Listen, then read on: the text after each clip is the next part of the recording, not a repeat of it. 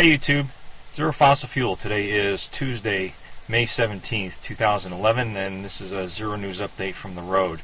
I'm at a remote job site right now for a customer burning in some new equipment, so I had some spare time. Hopefully I'm not burning out some new equipment, but we'll see how that goes. Anyway, I did want to record this video. I last week had been working on the garden, and I actually shot a video doing the work at the garden as well, and unfortunately I continue to have problems with my wireless mic system, but I did find out why. Turns out that my cell phone was interfering with my transmitter, and if I run the microphone cable next to my cell phone on my belt clip there, then that's when I run into problems, so I won't be doing that anymore. Hopefully I'll get a chance to reshoot some of that video for you and put up a little video on the garden.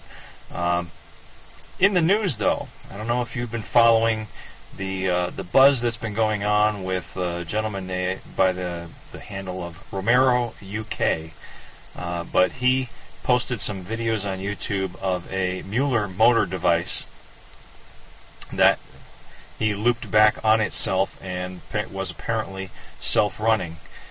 Fortunately, Stefan at overunity.com archived all that video information and reposted it. It is available at the overunity.com YouTube channel. Take a look. It's a pretty compelling video. I've looked at the PDF that Stefan put together with all of the steps for recreating this device, and I have to tell you, I am convinced enough where I too am going to throw my hat into this ring, and I am going to attempt a replication of the Muller self-running motor generator device. Pretty excited, actually, and the parts are ordered. The parts are on the way.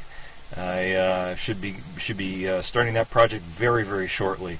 It will be our topic this Thursday night on the Smart Scarecrow Show, Thursday, May 19th at 9 p.m. Eastern Time.